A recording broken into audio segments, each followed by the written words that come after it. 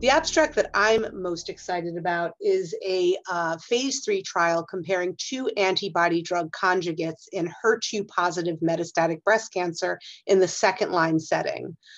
Prior to this study, an antibody drug conjugate, TDM1, was considered standard of care in the second-line setting. But this phase 3 randomized trial compared two antibody drug conjugates in the second-line setting, TDM1 and TDXD, and showed a massive improvement in progression-free survival with the TDXD molecule as compared to TDM1.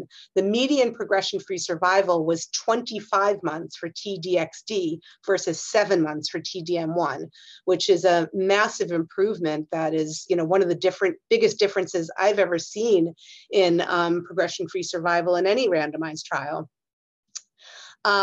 What's also interesting is that there was less interstitial lung disease seen in this clinical trial, probably because it's a less heavily, pre-treated group of patients, because that was a major concern that had come out of the earlier TDXD trials.